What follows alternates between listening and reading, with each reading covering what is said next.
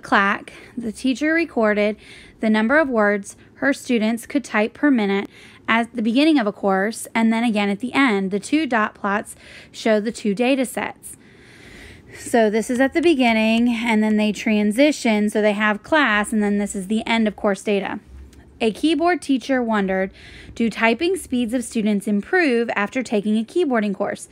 Explain why her question is a statistical question. So they're not asking us to validate whether it's right or wrong. They're asking us to decide if it's statistical. Well, she's asking, so I would say yes. She is asking many people and they can provide, and the results will have variability.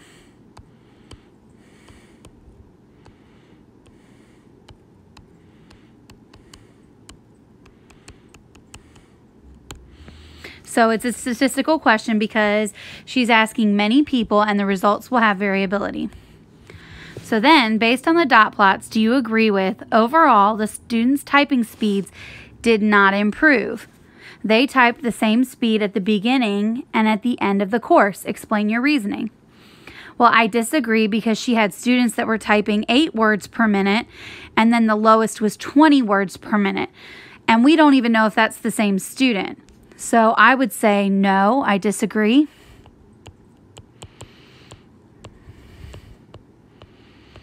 I disagree, and my reasoning would be all students.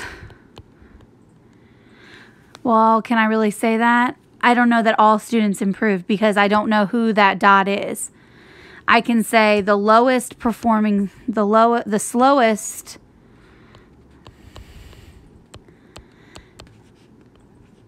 typer increased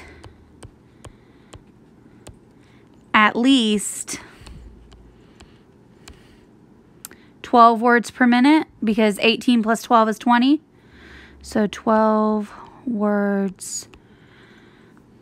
You know what? I'm just going to erase this. I'm just going to type it.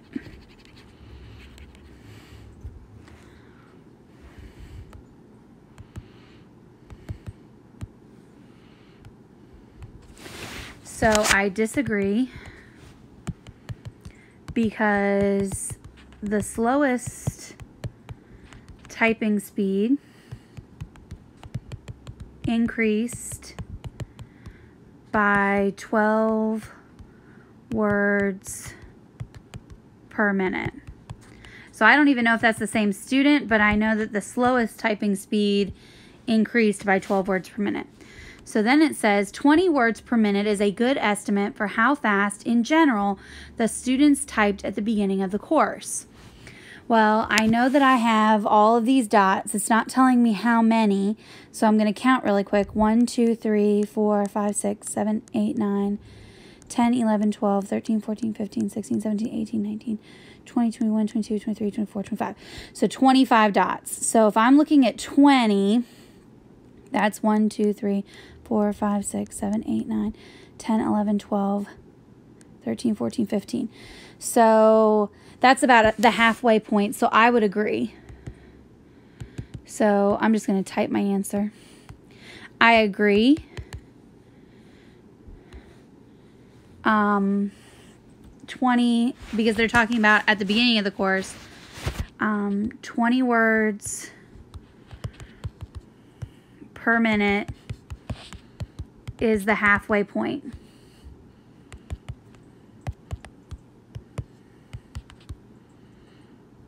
For the data, or the center of the spread. So that's the other word you could use, the center. All right. So then I'm going to look at, based on the dot plot, do you agree with 20 words per minute is a good description of the center of the data at the end of the course? Well, I would disagree because when you look at 20, that's the very first dot. So I would say no. I would say that 1, 2, 3, 4, 5, 6, 7, 8, 9, 10, 11, 12. I would say 27 should be the center. So, do I agree? I disagree.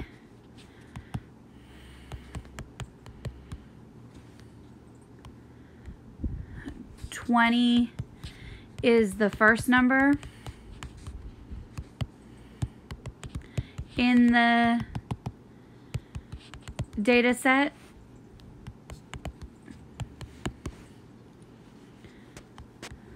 The center should be around 27 because that's the halfway point.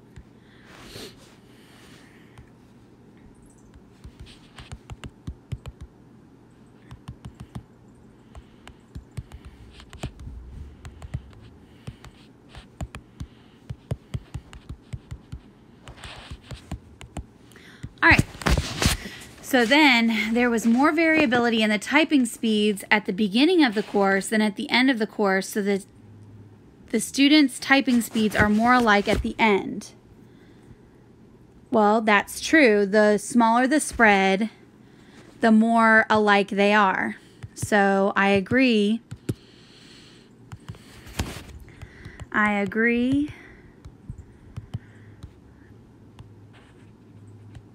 The smaller the spread,